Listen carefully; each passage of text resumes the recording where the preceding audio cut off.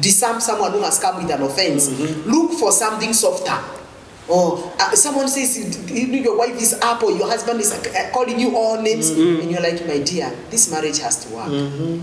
Despite what you have said, this marriage is working. You have disarmed that person. We are not separating, we are not divorcing. So that's why the teachings of the Word of God is very important. It calms and that's why the more the Word of God is practiced between a husband and a couple, the better marriage you get. You see, we have not learned and we have not been well taught that hurting each other does not make us better. In fact, one of you must be very sober.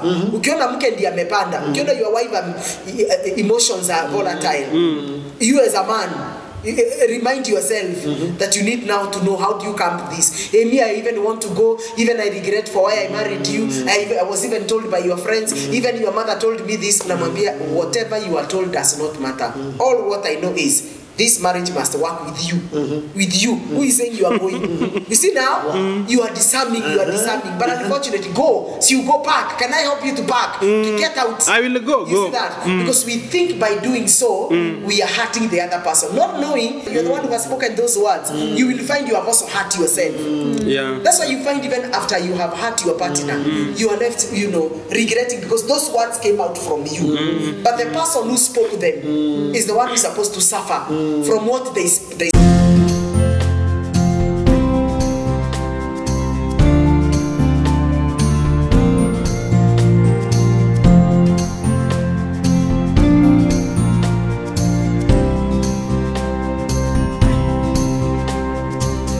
Today we are covering a topic, a very crucial topic for any person that is in family, married, or maybe you have a relative that maybe has gone through loss, either loss of a child, loss of a spouse through death or separation. Maybe you are a person who is recovering from infidelity. You want to rebuild trust with your person.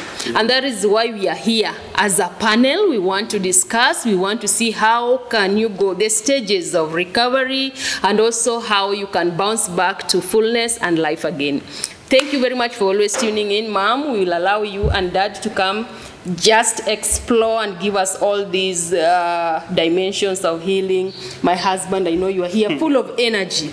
Yeah, we are set for this. Yeah, before they come in, I think it's very true that after every experience of pain, there's a wound that is left. Yeah, maybe if a wife cheats on a husband or husband cheats on a wife, there's a wound that remains. Emotional wound. Trust has been broken. If I lose a husband or a husband loses a wife, there's always that part of being a widow or a widower. It leaves a wound.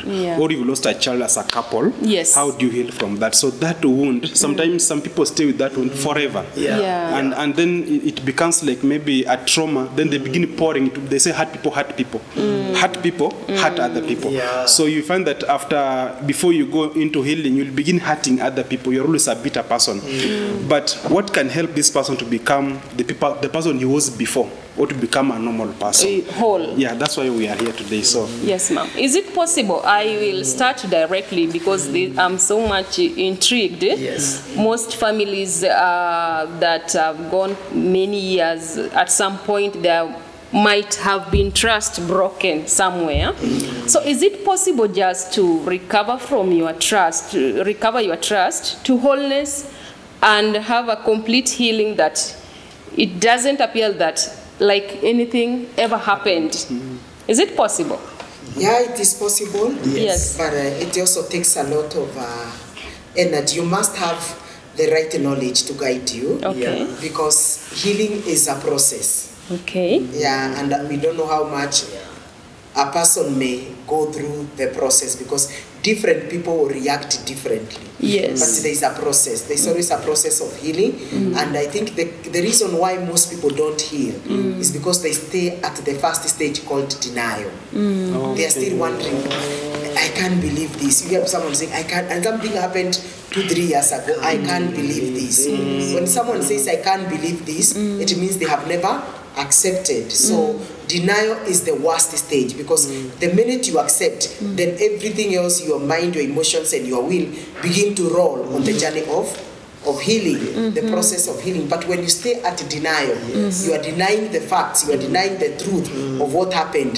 That's why you find so many people getting deeper and becoming so caught up in that situation. So the first thing is to accept. Acceptance. Yeah, don't stay in denial. Accept that for true, your husband, your wife cheated on you, and then after now you have accepted, you now begin the journey of healing. Yeah. You get that. So maybe just as you continue, what is the role of this person who is grieving, or the person who is feeling wounded, and the other person also, maybe the role of the other person who caused the issue?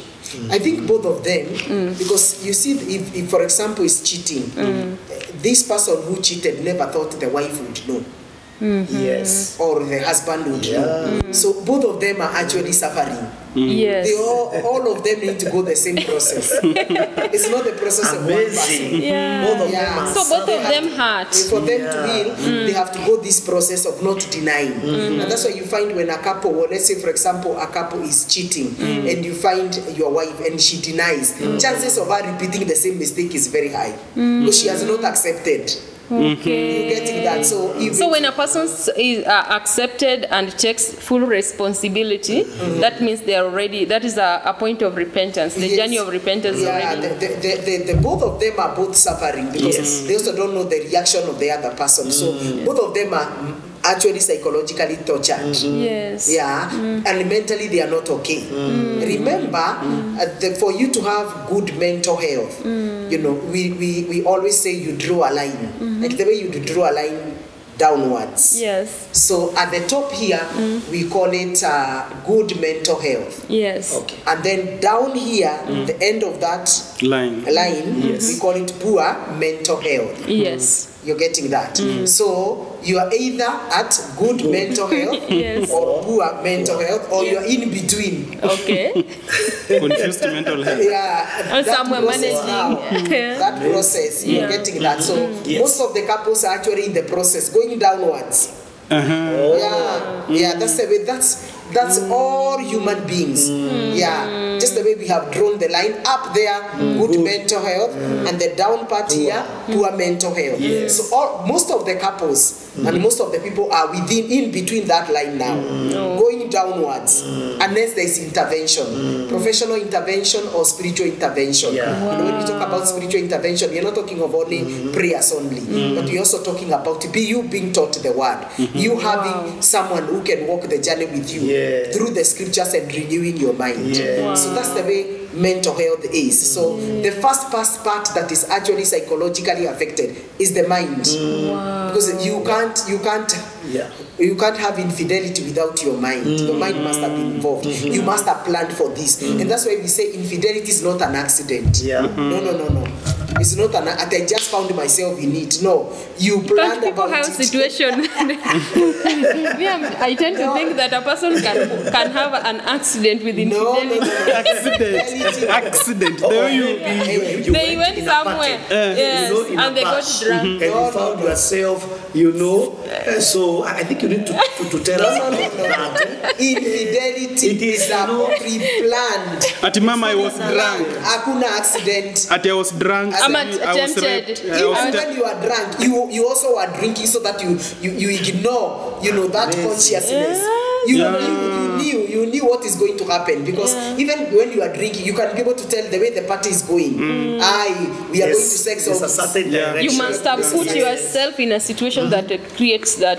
So that's a challenge that we have now. So the reason why there is all this psychological torture is because number one, this person has not gone through the process of acceptance. So number one, they are always in denial, and as long as you are in denial, you will never heal, because you trusted your husband 100%, you trusted your wife 100%. So when this person now cheats on you, you feel like you can't take it. And also you trusted yourself 100%. Yes. Me, I can never cheat on my wife. I can never cheat on my wife. Then umejipata, kwanza umeshikwa. Because until you are caught, you are surviving and you are pretending all is well. When you are caught, that's now when the reality hits on us. I wanted to link a question to what we are discussing. Yes. One of our person asked here, question 5. Yes. He says that there are some stuffs I did in my marriage which involved cheating on my spouse. Should I face my spouse and tell them? I am afraid if I tell them, this will be the end of our marriage. I just feel guilty. Please help. So, yes. This person feels the spouse doesn't know. Yes. And maybe living it that way, it's better.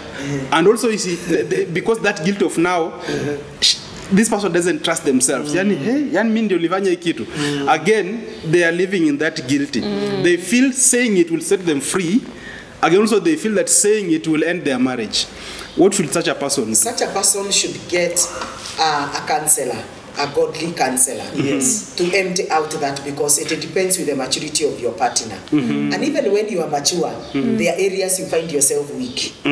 So we really can't define maturity in marriage, because I may be mature on the areas of emotional, handling my emotions, or finances. May be a problem when it comes to making decisions, or vice versa. So what we call maturity may not be maturity for me. I may be weak in that area. So for me, I would say such a person, because they are saying, that person is saying, I don't know whether it's a husband or a wife, they are saying, I fear that if I open up, this thing will break my marriage. Then that is what is going to happen. Because the Bible says, whatever you fear, it is what will happen. So what we are fearing is what is actually going to happen. So what do? You get someone who is a mentor, someone who is a counselor, who you can empty out, and then walk the journey of, healing. With the mentor or with the spouse? With the mentor, because now the spouse is not aware. And then now be accountable to this person. So that if you are tempted again sexually, this is the person to call, to walk the journey with you. You're getting that. So that this person, you can heal. The reason why he's saying he's feeling guilty is because he has not found a confidant whom he can open up. And if he opens up to the partner, maybe the partner may not take it. So I would prefer that if you get a godly counselor, someone who is not just a counselor, but someone who is also spiritual. I have a question. Isn't that living in secret with your wife? With your spouse. Or with your spouse? Well, should people confess? It could be living in secret, but you are living in secret, healing, getting out of it. But if you are living in secret, you still have the counselor, and you are still going out to cheat, then you are not real. You are actually faking. Okay. You are getting that. When a spouse got themselves in such a situation, what do you advise? Should they confess to their partner, and then they walk the journey of healing together, depends with the partner. or they deal with it on their own? If my husband is a person who struggles with negative information, just a small thing, even the normal circumstances, or my wife, if I tell her, she breaks down, can even kill someone, can even do this. So you know the emotional stability of your partner. So you're supposed to assess the situation. Don't be moved by the feeling of guilt, because many have been moved by that guilt and ended up destroying more. But if they got someone who is a confidant, whom you are answerable to, a person whom you also respect and honor, you are able to heal and get out of it. So it can be handled. You can either share with your partner. It can be handled that way if you feel that he or she can be able to manage. Alternatively, you may feel your partner may not be in a position to handle that. Get a confidant, someone who can walk the journey with you, and you heal. Because my last question. Because you just wanted someone who can be able to open up. When you open up and you feel that it's no longer now a secret, it relieves you and you get healed. So suppose you open up to a counselor or a friend or a spiritual mentor, and then one day, somewhere along the line, those trails of the past reappears. Either an information or something happens, and then the spouse gets to know it. I think in such a situation, if I had already shared with my mentor, and then she comes to know about it, it will not be a big problem. I'll tell you, by the this thing came up, and I knew if I will tell you that thing, I was going to finish our marriage. So I shared with mom. Can you go to mom? And then mom will say, by the way, I've been going with your husband or your wife you took for this period. Your husband has been coming here for a period of 2 years. So he has been healing from this, has been eating him, but now he is free. I think it will be easier that way than I keep quiet on that issue. If I tell her, she'll know, then the marriage marriage will end. Then I don't tell anybody. Then years to come, something comes up. Something comes, then Pops. she knows. Because the past can always resurface. Oh, yes. The past always haunts people. It can always resurface. But when such things happen, it's a sign to tell you there is no openness among the couples. And you see, there is always a reason why someone cheats. Yes. Either it's out of revenge, something was done to you and you want to revenge, and that one is very common. When you feel betrayed, human beings, because of the selfish nature that we have, you feel I feel like if I revenge, that's the way to remove this pain out of me. But even after revenging, you find you have gotten even more deeper. It's actually a myth. It's not that it's just like I keep telling couples. Let's say, for example, we have a misunderstanding with pastor, and maybe we have now started talking toxic words. You know, my mind will tell me, look for another greater, hearty, sharper. Throw it to him. You get the point? Yes. When I throw to him, and anajaribu kutafuta another sharper, hearty, deeper. So at the end of the day, both of us, we have wounded each other. We are all bleeding. Everybody was going deeper. Go deeper, Papa. And that's how most of the spouses behave. When one does something wrong, you want to counteract something to equally, not equally, go higher. Make sure they are happy and they regret whatever they did. But I think that's a long way. It's a long way of doing things. They regret. And you don't regret. It makes you more bitter. For me, I see. But why does that happen among spouses? Because it is so common. Unakuta ya kwamba when someone has done something bad, instead of looking for a way out, how they can become better and out of the situation, they are always looking for something to make sure the other person feels the pinch, the pain. I don't know why this is so common. It's because among the spouses. I think it's because we were not taught when we were young, and that's why it's very important during parenting to deal with your children and tell them that they should rise above people's opinion. Any negative opinion, and that's what I keep pumping in my children every day. Though it keeps resurfacing, I keep telling them you must rise above people's, especially negative opinion. If someone comes and tells you something, body shames you, or say something, maybe even using your accent, there are things you can't change. So you need to rise above them and know that they are entitled to their own opinion. But is this opinion true to me? If it is not true to you, discard it.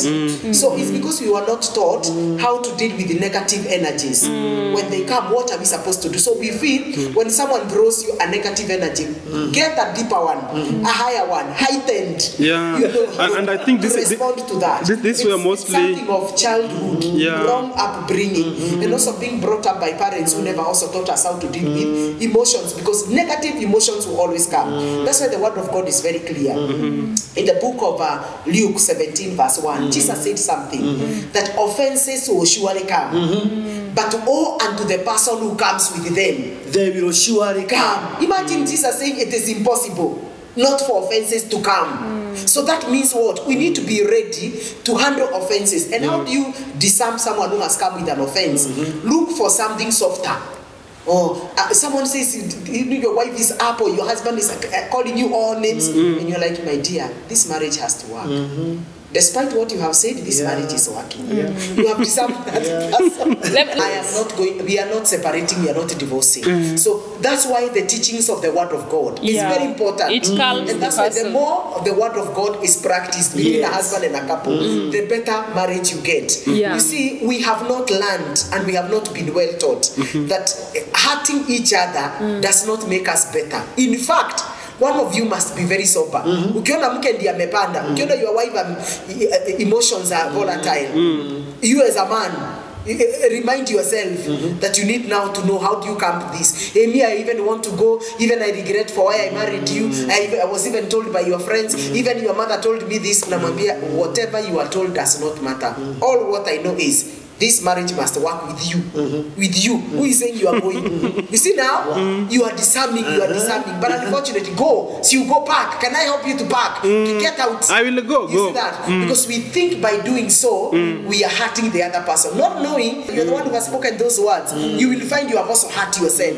Yeah. That's why you find even after you have hurt your partner, you are left, regretting because those words came out from you. But the person who spoke them is the one who is supposed to suffer from what they spoke. But you find we are the people, the person who was talking and planting on you and you received those words, you begin to reap them. The word of God says, whatever a man soweth, he shall reap. Are you getting that? That means if I keep on confessing things that are negative to Pastor Munene, but he keeps on opposing them, I'm the one to reap that. Because I was coming to plant in him. He has refused, I plant them. So the word of God will be fulfilled in my life. I'm the one who spoke with my words, with my mouth. So I should reap that. But now when he becomes a garden, that I can come with everything and sow, and he receives them, my wife, why have you told me this? Now what is all this? Why are you receiving those negative words? You should bounce them to the person who has spoken. It's only that we have not been taught. It's a very thin line, but that's the way to deal with issues. You must be opposite. Anybody who comes with negative energy, be it a wife or a husband, the other person must counterattack that with the positive energy. And that can only come when you are taught. It doesn't come by just, naturally you found yourself that way. And I think, I remember when I was struggling with the spirit of anger, that's why Pastor Munene was able to disarm me very easily. I would come and say, please do what? I know this thing, and which marriage will not work? Whose marriage? Not my marriage. My marriage must work. You see that? I'd come with something because I want to threaten him. I want to let him know we are not together in this. Then he would allow me to speak and then tells me, this marriage is generational. You see now? I've spoken like in 20 minutes. Yes. But with only one word, I feel so devastated. So do I go and ask myself, what is wrong? And you are ready to fight back. That is actually to say, in other words, don't allow the negative part of your spouse to affect you or to make you, to cause you to make a decision that they are not correct. Especially with who you are, because most of the time that's where we go wrong. That's where we go wrong, and that's where we mess up most of the time. It's like to say that if I am a thief, you also become a thief. Thank you. It should not be that but way. You are if I'm a liar, you also become a liar. Yeah, but I think there's a point where by now you should understand you are supposed to make a decision that are inconsistent with your nature and who you are. Yes, like I have made up a decision in my life. I will never cheat. No matter where I am, that one I will never do it. Amen. She doesn't need to guard me to do that. That is a personal decision. You get it? And no matter what happened, that one I will never do it. Because I know cheating is sin against my own body. Number one. Number two is sin against God. Number three, it is sin against my generation. Wow. It is so bad. It is so bad to cheat. Because you are sinning against yourself, you are sinning against God, you are sinning against your own generation. So which type of cheating are you talking about? Is it the normal cheating or sex outside marriage? Sex! Oh, you're talking about I like how wanasema hii uongo ya kujisaidia. So I think that's something that we need to teach our children, because even bullying, cyberbullying, all these things that psychologically affects our children comes because of receiving the negative energy. But suppose you are taught anything negative, you have the capacity, the way God has created us, you have the capacity to allow something and disallow it.